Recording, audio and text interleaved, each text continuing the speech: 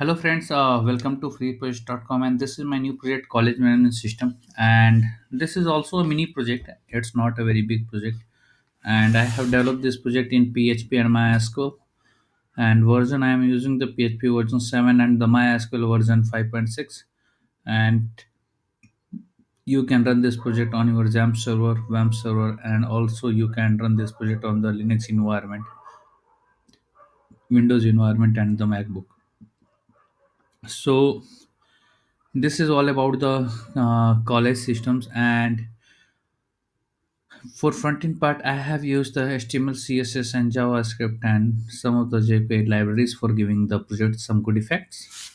Okay, so let's start with the functionality go through. So this is the home page of the project, and the content of this page is static, and you can change it from the HTML directly. This is the about page, and then this is the login page from where admin will be able to log in. If admin does the invalid credentials, then it will check from the database and it will show that invalid user and password. And this is the contact us page, and once admin click on the login and once click on the submit, then admin will be perform these operations. Okay, so these listings is also here. Okay, so admin will be able to add students, add course, add fees, and add attendance reports, student reports, student listings, course report, fees report. These all operations admin can perform. Then I am going to all these operations one by one. So this is the home page again. This is the about us page. This is the dashboard page, and this menu will be displayed after the login. Without login, you will not be able to see these menus. And if I click on the logout, then you will not be able to see the details.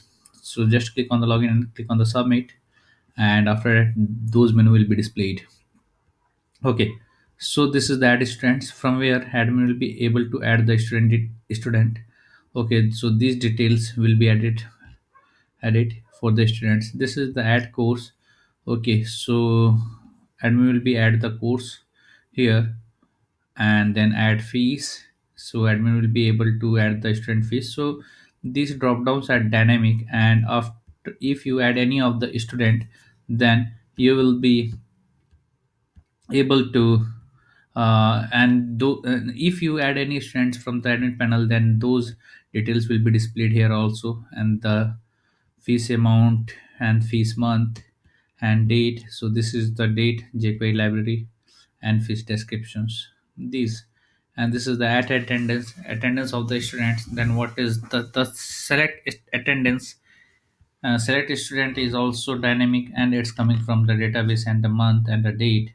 So date and the in time, out time, and attendance descriptions. This is the report. So if you add any record from here, then it will be displayed here, right? And this is the report, and this is the advanced table, and you can uh, sort the data here, and you can also search the data from here on the runtime. If you write any of the data, then it will be filtered out here. If you click on the edit, then that form will be open to the edit form, and once you click on the submit, then it will that records will be saved into the database, right? So this is the add student. And next, the student listing. So this is the student listings where all the students which has been added into the database, those student will be listed here. And this is the student image, and it's also coming from the database. So once you click on that, then you will be able to see the records of the students. And once you click on the view fees, then you will be able to see the fees of that students, right? And view attendance, see the attendance of that students. So this is all about the student attendance. And after that, so this is the course report. So these all are the reports, and once you click on the edit, then that course will be open into edit form. And if you update the record, then you will get, okay, the record has been updated. And if you click on this, that delete, then the record will be deleted successfully. Okay, so this is the fees report. Again, all the fees paid by the student will be displayed here. And then attendance report. So this is the attendance report. Attendance report of the students. Okay, again, this is the all students coming. Okay, So you can see the details of student fees and attendance from here. This is the my account section from where admin will be able to update his account details. This is not a student account details.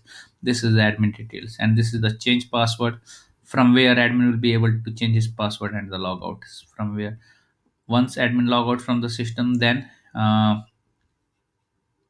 he will not be able to access the any of the internal page. So this is all about the project, and as I have told earlier that this project has been developed in PHP and MySQL, and you can configure this project easily on the XAMPP server and the WAMP server.